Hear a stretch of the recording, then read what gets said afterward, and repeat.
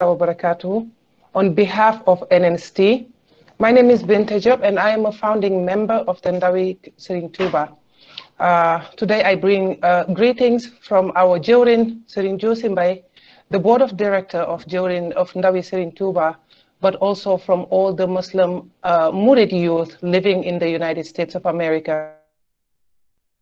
So much for such a wonderful, a great discourse and a great presentation about the Ndawi Serigne Touba. I strongly believe that this is quite honestly the greatest gift we can give to a youth movement, especially putting it in writing, but also giving us such details about how we came about as young Murids.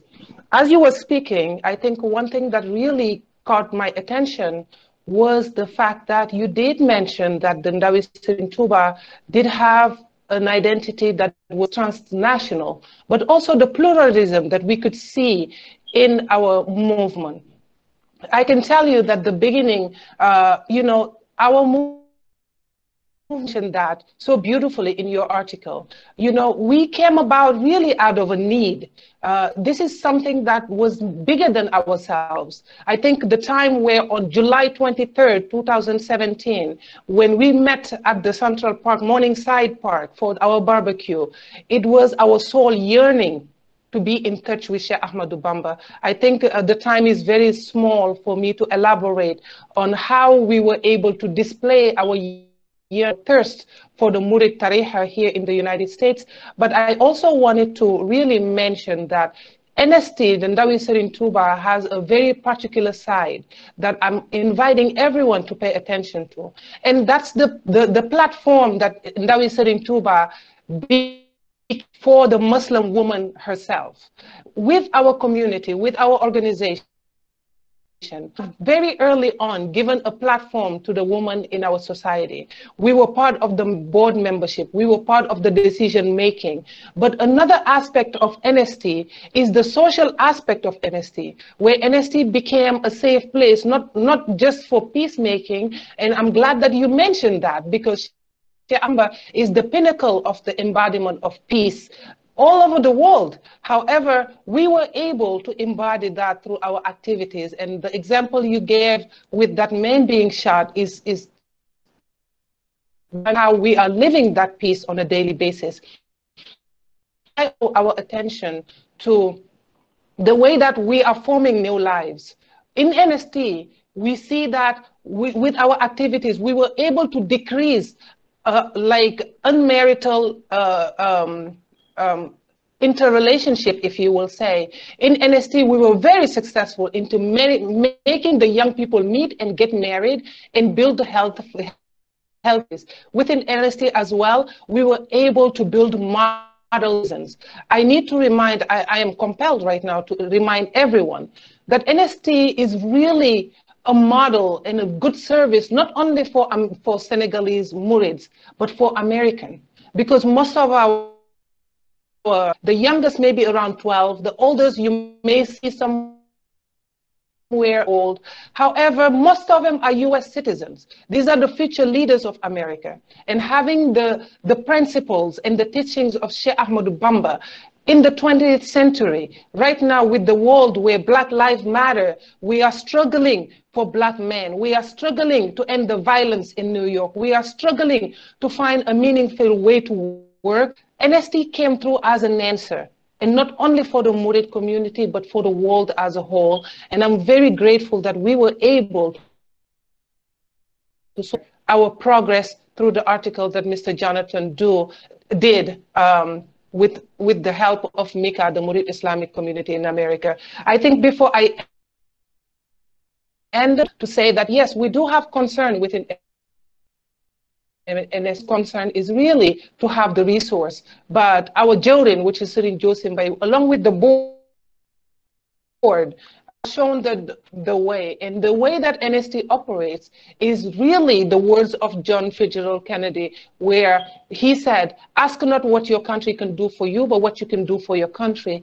So what we did is we took lines and we started creating avenues of development even before anybody got involved. blessing for us to see that the minute we rose up, the elders came and gave us their stamp of approval. The minute we got up, we were able to see that Sheikh Serigne Mamour came and gave us his stamp of approval. So now NST is into a bigger platform. Sure, in the future of Muridism, according to us and into our own eyes, is how can we develop the Murid exponentially? How can we make Muridism in America which is creating an international university where all youth can identify in there and be able to do the true sense of khidmah, which is learning the westernized way of education, but applying also the teaching of the Sheikh and creating that bridge. So part of both teachings. Another of our future endeavors also has to do with really creating safe spaces. I think Mr. Jonathan, you touch upon that a little bit by saying that when we have the dara and we create that safe place for people, it's a means for us to create better peace in the world. That at this time, NST definitely needs more of those safe spaces. I think one of our challenge is really how can we recognize that NST, most of our members are American citizens, and how can we make reservations for those US citizens, for those Americans, so that they can benefit from, like, let's say, like recreational centers, places where they can stay so that they can live the true identity of who they were born to be. I want to monopolize the discussion, but we are extremely grateful for this opportunity. We do thank Mika for this opportunity. For the support that we have received. Mr. Diouf, thank you so much for having us. And Mr. Jonathan, again, we are extremely appreciative. On behalf of all the members of the Ndawi Serigne Touba, we are thankful and we say Alhamdulillah Rabbil Alameen. And we pray for our Sheikh Serigne Muntaha for long life for him, inshallah. Assalamu alaikum wa rahmatullah. Thank you very much, Binta Diop. I think that you added to Jonathan's presentation and you engage with some of the issues he raised. In particular, I think you gave us a kind of very powerful picture of the mission, NST members assign themselves. And again, the question you are raising, which resonates very well with what Jonathan was saying, is how do you inscribe Murid resources in a landscape where you have other groups, other values, other religious understanding. And in particular, what you insisted on is about a kind of American citizenship, which is informed by a tradition which is not a Western tradition, by a Muslim tradition which is also different from, quote unquote, the kind of global Muslim tradition. And I think that it's an important discussion to have also beyond the Murid community, because it's not, as you say, only about the Muslim community. It's about West Africans, it's about Muslims, it's about making the lesson of Ahmadou Bamba important and more important in the world scene. But one thing you intersect, the three of you, is your insistence on peace. And my question is, why such an insistence on peace? Because peace is but one aspect of Ahmadou Bamba's teaching.